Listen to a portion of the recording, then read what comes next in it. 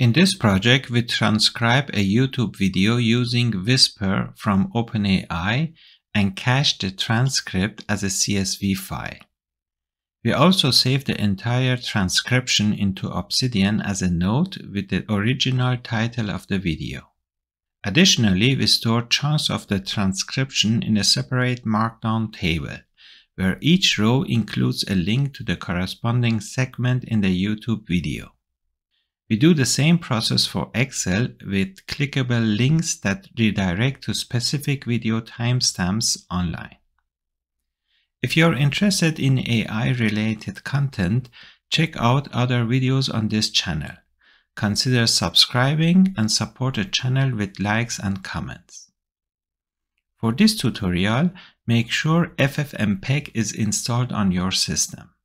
Otherwise, check the video Talk to AutoGen agents using Whisper and Gradio, which guides you through the installation of ffmpeg on your Windows machine.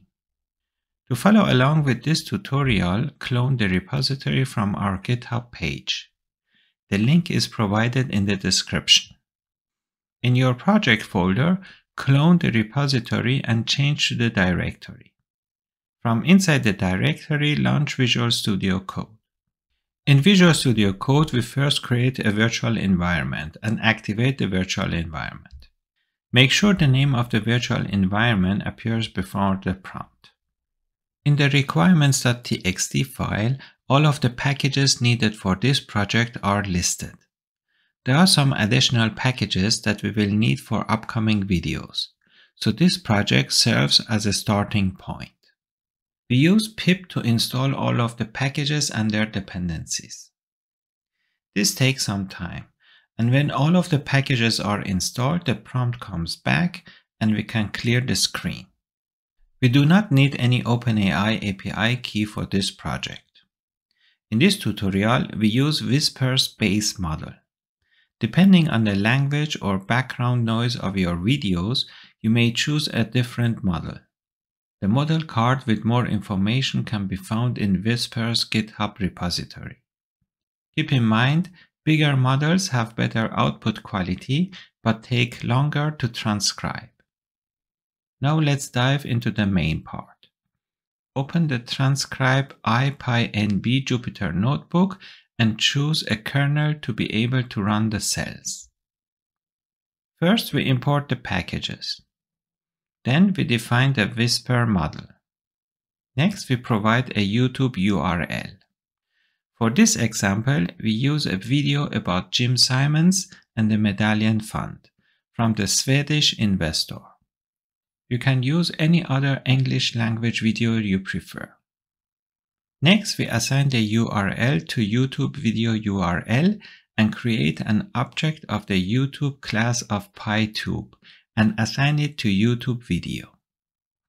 Using dir, you can see all of the properties and methods of the YouTube object. We are interested in watch URL, which we already had, and the unique video ID and the title of the YouTube video. If you want to store other information like the views and the length and the publish date and so forth, you can create a pandas data frame and store them in a SQLite database. Now we are looking for an audio stream. If we check the streams, we see we have a list of streams with different types and qualities. We are interested only in audio streams, so we filter the streams for audio and see that we now have only 5 streams. We choose the first one and download the audio MP4 stream at 48 kilobits per second to a file with video ID in the name inside the MP4 folder. Just as a reminder, make sure ffmpeg is installed on your system and in the system path. For the installation, check the video Talk to AutoGen agents using Whisper and Gradio with the provided link. As you can see in the link at the end, t equals 173. And if we click on the link, we go directly to the part which explains the installation of ffmpeg. That is exactly what we will do in this tutorial. So watch till end to see how we create these links for Obsidian and Excel. Now comes the cell with the main process, as we use the OpenAI Whisper base model to transcribe the audio. It takes some time to transcribe the video. When the execution of the cell is done, we can check the output dictionary. In text, the whole transcription is stored.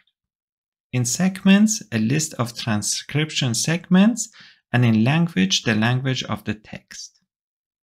First, we store the text part in output text. We save output text as a note in Obsidian and use the original YouTube video title for the file name.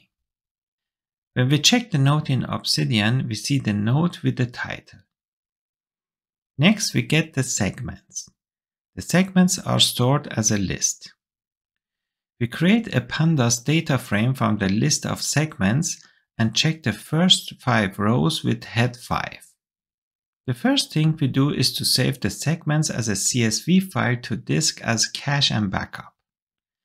When we check the CSV folder, we see the file.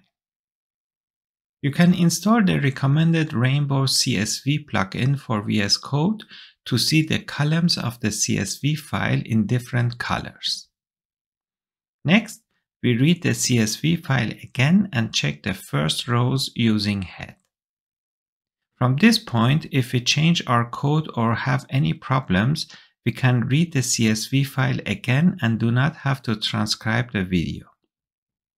We only need the ID and start and text for this tutorial. So we create a df_export data frame with only these columns. We can optionally add the video ID as a column. Later, if you want to store the segments in a database, the video ID and the ID together can act as a primary key. The next step is to add the watch URL as a column. If we check the data frame, we see the column is added and all rows have the same link. So we have to add the starting point of each piece to the link. We create a Lambda function to add the starting second of the text part to the watch URL. We first convert the start to an int and then convert it to string and add it to the watch URL. Then we apply it to all of the rows of the data frame. Now we have the watch URL and the starting point of each chunk of the transcription. For example, we have the second 16 or later in the video second 1337 and so forth. Next, we store the data frame in Obsidian as a table. When we open Obsidian, we can reorder the columns and maybe delete a column to make more space. We can search for a word like return, and if we click on the link, we jump directly to the point where this chunk is about. It has averaged a 62.9% return per year before fees and 37.2% net of fees versus 11% for the S&P 500. That is the most impressive investment record I've ever heard about. It's even better than Warren Buffett's. Now that we created the chunks with jump links in Markdown in Obsidian, it's time to prepare it for Excel lovers too. Back to Visual Studio Code, we define a function to create hyperlinks from the URLs to be used in Excel cells. It takes the value and creates a hyperlink understandable for Excel.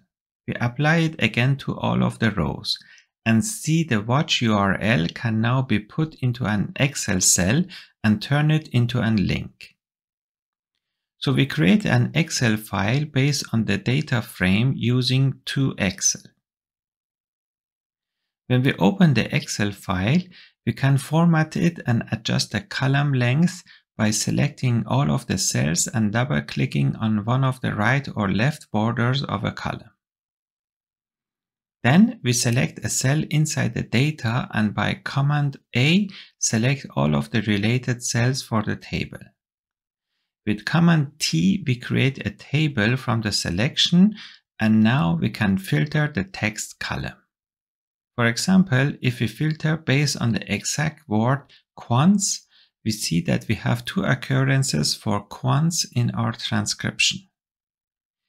We mark it and click on the watch URL. What do you think of quants? Jim Simon's Medallion Fund has done 39% net of fees for 3 decades, which proves that it works. But they were very, very smart. Yes, they got very rich. Very, very smart. And very smart and very rich, yeah. And very high grade, by the way. Yeah. Jim Simons. We're not trying to make money trading stocks. I mean, no. The answer, we don't think we know how to do it. I mean, it isn't. Charles Darwin used to say that anytime he found evidence that contradicted. When we come back to our Excel and clear the filter, we see the part. In the coming videos, we will use advanced retrieval augmented generation or RAG techniques to identify related chunks. There is another way to improve the search. If you now look for yearly return, you cannot find anything. You have to search for return per year to be able to find the piece of text. We will solve this problem with embedding and semantic search in upcoming videos. With semantic search, you can easily look for related text even if misspelled or not in the right order, and link to the right position in the video. Good luck transcribing your favorite videos and jump directly to the interesting part.